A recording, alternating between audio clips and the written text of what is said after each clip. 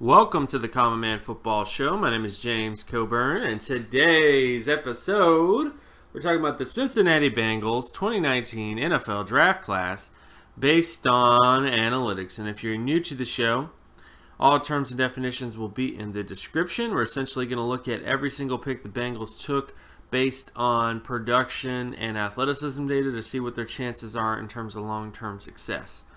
All that stuff out of the way, let's get to the first pick of the draft, which of course is Jonah Williams, offensive tackle out of Alabama. When you look at his athleticism data, he had a 33.88 explosive lower body strength score, a 71.24 speed score, and a 36.85 flexibility score. Based on his overall athleticism data, he doesn't hit the All-Pro, all of the All-Pro thresholds he needs to hit, nor does he hit the Pro Bowl thresholds he needs to hit, but he does hit at least above the starter thresholds. And when you look at the averages, this puts more sort of concerns, is that he's nowhere near the All-Pro averages, Pro Bowl averages, or starter averages, except for speed. He does have at least above average speed for his size when you look at the averages of the offensive tackle position. And I know that a lot of people talk about Jonah Williams as an inside sort of offensive lineman, like he's a guard, or he's a center, or he's this, or he's that. I mean, I do think he's going to end up being at least a starter for the Bengals, but again, there's very low chance he becomes a special outcome type, if at all. So that's the only major concern with Jonah Williams, is that he's just not, he does not have elite athleticism for the position, and the vast majority of great offensive tackles had great athleticism. There's definitely going to be some outliers here and there, but most of them, if not all of them, had great athleticism traits. Then, of course, we get to the next pick of the draft, which, of course, is Drew Sample, tight end out of Washington. When you look at his production data, he had a 31.55 market share production score. Doesn't hit above the All-Pro threshold, but does hit above the Pro Bowl threshold. But when you look at the averages at the position, nowhere near the All-Pro average, Pro Bowl average, or starter average. And when you look at athleticism data, 57.24 explosive lower body strength score, 70.76 speed score, and 71.71 flexibility score. Doesn't have All-Pro athleticism when it comes to just speed. You know, he pretty much hits the explosion score he needs to hit in the flexibility score, but doesn't quite have all-pro speed, but does hit at least pretty close to the starter averages in terms of athleticism. In many ways, Drew Sample has the athletic profile of a starting tight end, but he doesn't have the production of a starting tight end. So he definitely can become a starter, but I would say it's less likely due to his production. At the very least, he's going to be a starter, but he's just not going to be a starter that you draft for fantasy football, I guess is the best way to put it. Then, of course, we get to Jermaine Pratt, linebacker out of NC State. When you look at his production, he had an 80.29 solo tackle market share score. Doesn't hit the All-Pro threshold, does hit above the Pro Bowl threshold, and, of course, the starter threshold. When you look at the averages, nowhere near the All-Pro average or Pro Bowl average, but definitely above the starter average. And I think that's how you should view Jermaine Pratt. He had a very good speed score. His explosion score wasn't that great, and he didn't do flexibility testing. But the bottom line is, when it comes to Pratt, is he's someone that I think has a chance to become a starting linebacker for the Bengals, and I think that's a good thing. I think it's good value to get a guy like that in the sort of day two area. Then, of course, we get to Ryan Finley, quarterback out of NC State. When you look at his data, he had a 71.55 career FBS score, which, when you look at the All-Pro career threshold, or All-Pro career average, excuse me, he doesn't quite hit there, but he does hit close to the Pro Bowl career score and the starter career score, specifically the starter career score. When you look at the thresholds of the position, he doesn't hit the All-Pro career threshold, but does hit at least above the Pro Bowl career threshold. And when you look at his overall best single season high school production score and FBS score, he pretty much hits above the starting quarterback threshold and the Pro Bowl quarterback threshold, with the exception of his high school production data, which doesn't quite hit the Pro Bowl quarterback threshold. But biggest question marks, honestly, Ryan Finley is his age. You know, he's about 24, a little bit over 24 years old, and there hasn't been that many starting quarterbacks who entered the NFL draft at 24 years old. So basically, on draft day, they were 24. David Garrard is one of those guys, and Jeff Garcia is one of those guys. But other than Jeff Garcia and David Garrard, there just have not been that many incredibly successful players who were 24 on draft day. And Ryan Finley is that. So that's the only sort of major concern for him. But he does have potential to be a starter. But if he does become a starter, he's going to be more in the David Garrard, Jeff Garcia mold, I guess is the best way to put it. Then, of course, we get to Rennell Reine, defensive tackle out of Arizona State. When you look at his production, it's a 4.3 defensive tackle, 60.27 in terms of solo tackle data, 14.77 in terms of sack data, and 22.07 in terms of tackle for loss data.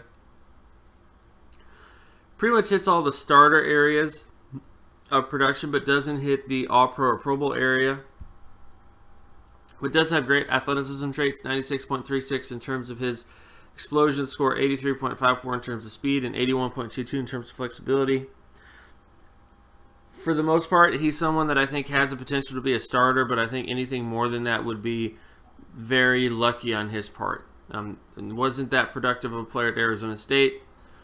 Everybody says to evaluate him as a nose tackle, but he was at least drafted for the Bengals to be more of a 4.3 D tackle. So I think it's going to be interesting to see how he turns out. I do think he can become a starter. He does have great athleticism traits, but I think it will definitely take some time before he actually has like a breakout season, if you will. And even after his breakout season, I think he'll be wildly inconsistent for most of his career.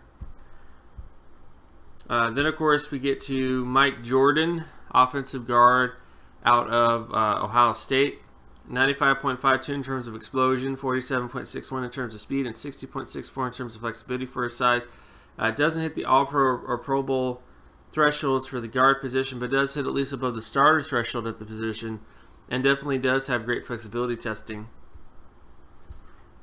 When you look at the averages at the position, the main areas where he is not hitting the averages is in Pro Bowl, All-Pro, and starter in terms of speed and flexibility testing. So Mike Jordan is definitely a slower guard prospect, but he does have great explosion traits, and I think that is enough to make him a good player. I think when it comes to the offensive guard position, you need to have at least one elite athleticism trait to be a really special player. And I think in Mike Jordan's case, I think there's enough here that he could end up becoming maybe not an outlier per se, but definitely someone who performs a lot better than a lot of people expected just because of how great his explosion traits are.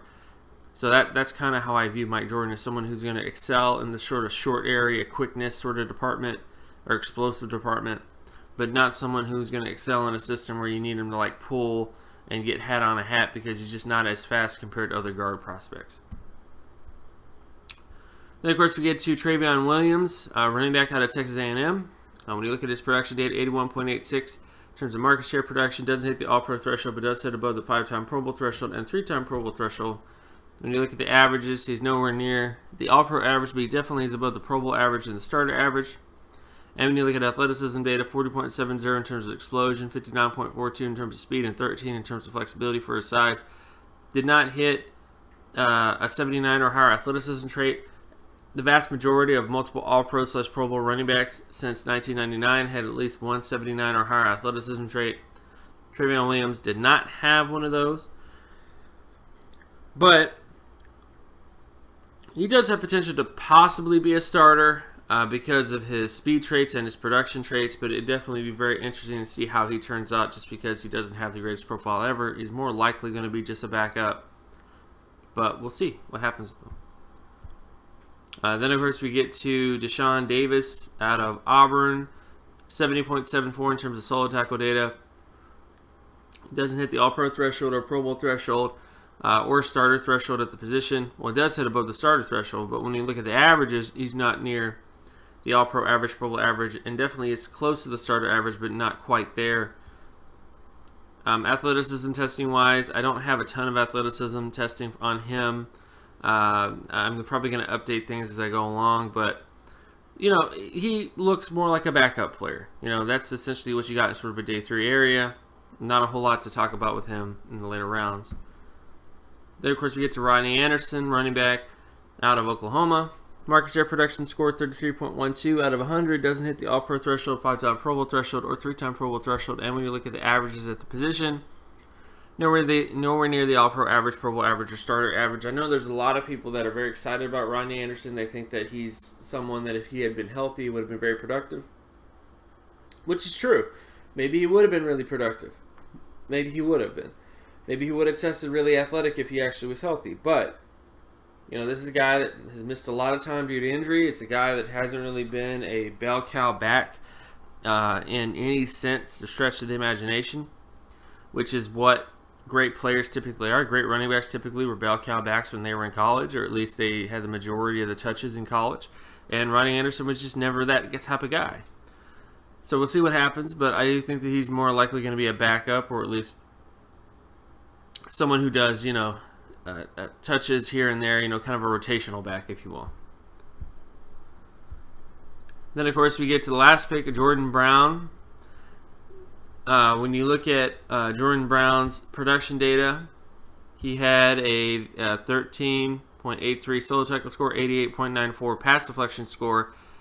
His solo tackle score doesn't really hit the All-Pro, Pro Bowl average, but he does have a great pass deflection score, which does sit at least above the Pro Bowl and All-Pro area when it comes to his pass deflection data. But it's also important to remember that all of this production is against lower-level competition, which definitely puts into doubt a couple of things. I mean, the basic thing you can conclude from the data is that when he was playing at South Dakota State, he was more of a making plays on the ball versus making tackles on his side of the football field based on the overall data. So, again, we'll see what happens to him. He does have some good athleticism traits. He had above average explosion traits and above average speed traits, but didn't really do any flexibility testing to determine much else.